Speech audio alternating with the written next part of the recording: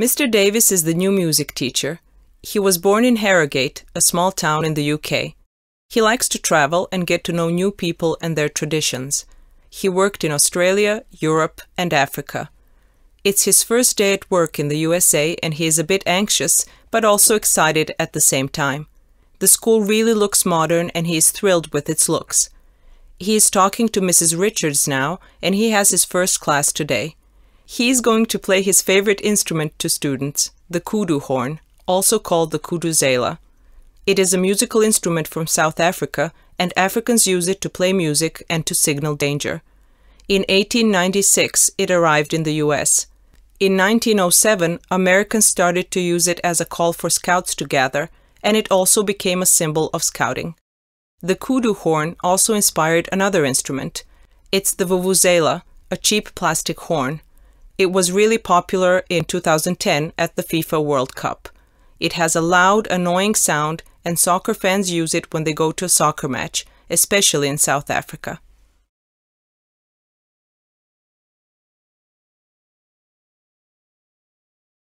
Oh, talking about unpleasant situations.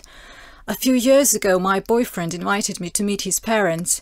He comes from a Russian family and his mom prepared dinner. I wanted to be polite and bought a bouquet of 12 beautiful roses. My advice: don't buy 2, 4 or 6 flowers, because Russians see it as a sign of bad luck. Better buy 1 flower or buy some chocolate. His mother looked at me angrily all the time and she thought I was quite rude. The most important gesture difference between our cultures is touching the top of someone's head. When Americans touch the head of a child, they show that they are kind and gentle. But my nation believes that our spirits live on the top of our heads, so it is quite an impolite thing to do in China. Yes, there was a funny situation when I opened my restaurant in America 15 years ago. I was really frustrated in the beginning. Whenever I asked my guests how they liked my meals, they all showed the hand gesture 0. I didn't know why they were dissatisfied and what I did wrong. My friend explained later that this gesture means okay, really good. I was so thrilled.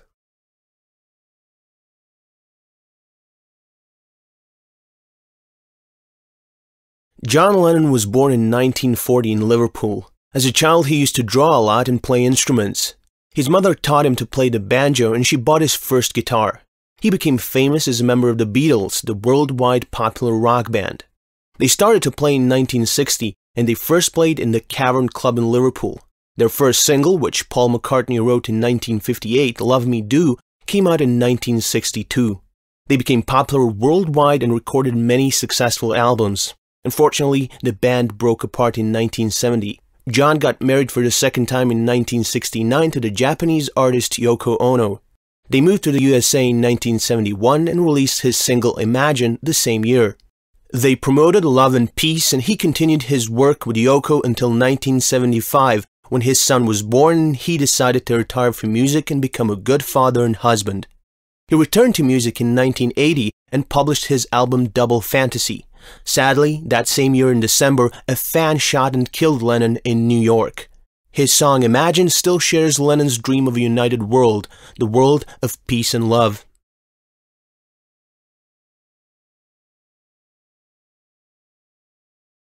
Jenna and I are best friends. We met 10 years ago while we were studying at New York University. We were roommates at the dormitory, and then we started to work for the same company. We rented an apartment close to the company. Once, in 2011, I was sick, so I stayed at home. Jenna put my phone next to the bed in case I should call her, and then she went to work. 2 hours later, she decided to call me, but nobody answered the phone.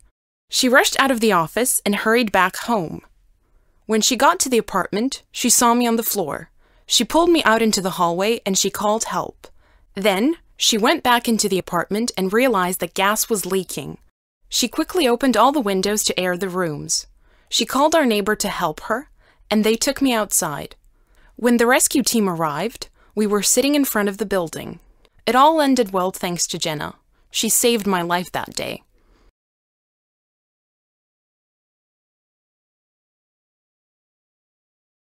When I was about your age, I often went out with my friends. We liked to spend a lot of time together, and some of us already started to play some instruments. When we grew a bit older, we liked to stay out late, and the places we went to were often full of cigarette smoke. Then I started to smoke too, but I was already a musician and I wasn't happy with my way of life at all. I also didn't feel very well. I didn't always have enough strength to blow through my clarinet. That's the instrument I was playing at the time. Soon I realized that this kind of life was not really my cup of tea, and I decided to change it completely. And that's how my new, adventurous and healthy life on other continents began. Now, my youngsters, how about your generation? What do you think about these bad habits?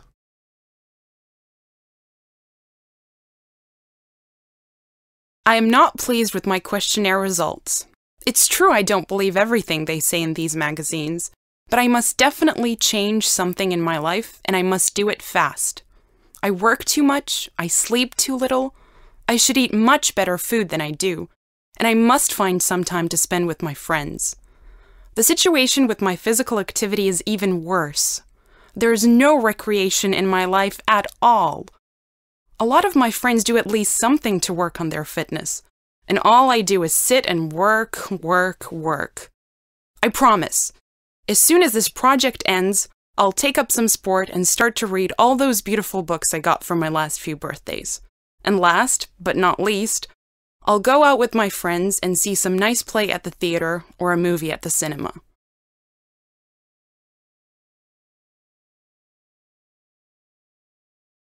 Dear listeners, we have just received wonderful and interesting news. Sven Hagemeyer from Germany, who is 26 years old, has set a new world record for longest birthday ever. He has managed to have a birthday which lasted for 46 hours. He flew over the zones, crossed the international date line, and extended his birthday for almost 2 days. He has beaten the earlier record, which was 35 hours and 25 minutes.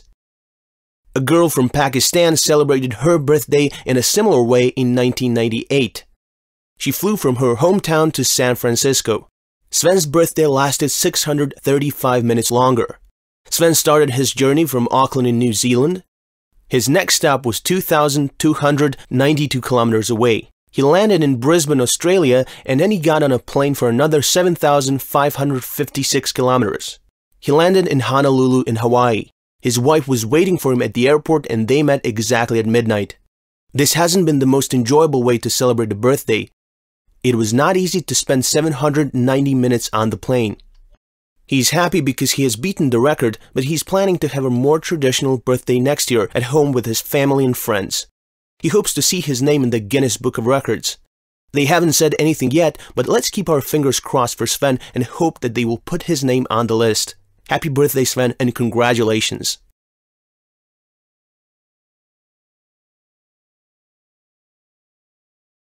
What a curious turn of fate.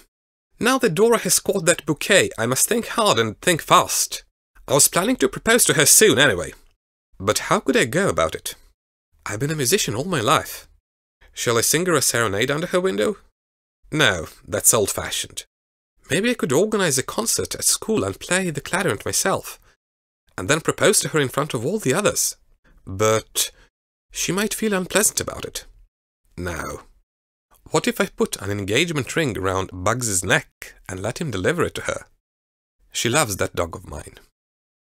But that's ridiculous. Like a kid's movie. No way. When I think of it, preparing a romantic dinner at home just for the two of us could work best. She is a romantic soul. I could play some nice music in the background.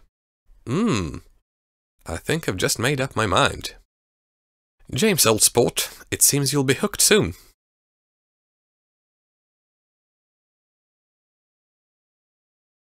Speaker 1. Don't play in front of my window. Speaker 2. Call me tomorrow. Speaker 3. Open the window, please. Speaker 4. I'm very tired. Speaker 5. It is raining outside.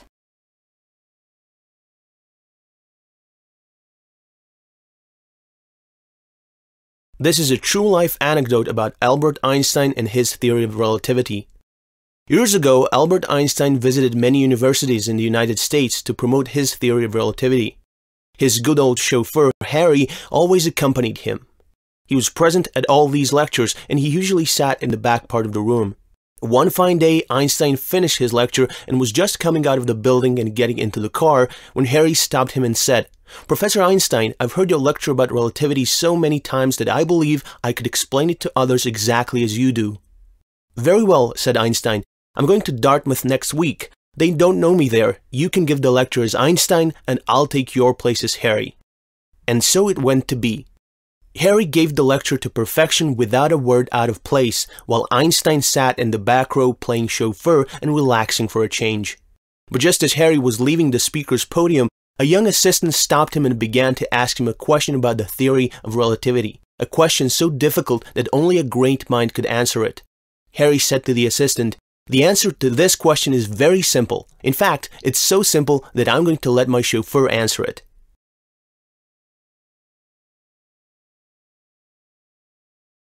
Personal computers have been with us for more than 40 years. Many of them became too old in just a few years. But there are people who still like old computers because they remind them of their childhood. Their hobby is called retro computing, and it is a very interesting hobby.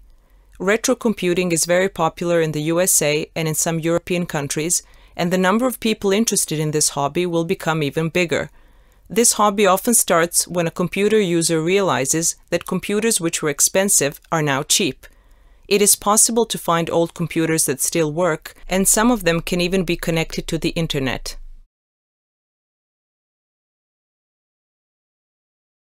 Nick, your story about creating every single little sound for a movie is amazing. Can you tell us some more details about that? Of course. It's really not easy to create hundreds and thousands of sounds to make a movie effective. It takes a long time and a lot of concentration. We often have to use all sorts of things you can imagine, like clothes and shoes, boxes and bags, dishes and other household objects. So, if some things have disappeared from my home, they have definitely ended up in my studio. So, how do you record those sounds? You must have some special technique, I guess. It can be really funny. Actually, it's good that people can't always see what we are doing. For example, you have to stand in front of a microphone and walk in one spot just to produce the sound of a man's heavy walk, or women's high heels, or rustling clothes and bags, or fighting fists and clapping hands. Oh yes, don't think that all the kisses that you hear in movies are recorded on the set, because they are not. It was actually the sound designer who was kissing the back of his hand in the studio. Unbelievable! I've never heard that before. Do you have some anecdotes to share with us? Well, now that you've asked me, there was this commercial I was doing once for a foreign company. On the screen, you see a large group of women who are attacking a fortress full of men, and you can hear the sound of the fighting crowd. Well, all that crowd, with dozens of voices, it was mostly me, yelling and shouting all sorts of things into the microphone. And then I just mixed them all into the noise of a massive fight. What an amazing story! And what a job! Thank you for sharing your experience with us. Thank you for listening.